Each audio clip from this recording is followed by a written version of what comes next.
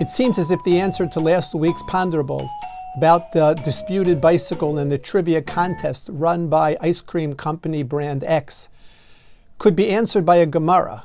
The Gemara Maseches Ksubos states that if Reuven sends Shimon to the market and gives Shimon X amount of dollars to buy something, and Shimon, because of his negotiating skills, manages to buy more than what Reuven sent him to buy with the same amount of money, then Reuven and Shimon split the difference.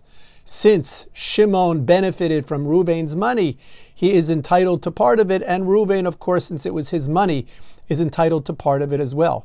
One maybe can assume that the same law should apply here.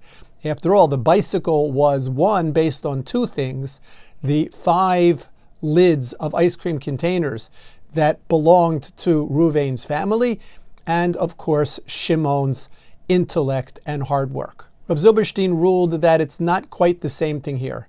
Since ice cream lids are an object that is usually discarded, so then a person gives up ownership to the ice cream lid after he throws it into the garbage. He has no intention of reclaiming ownership of that ice cream lid.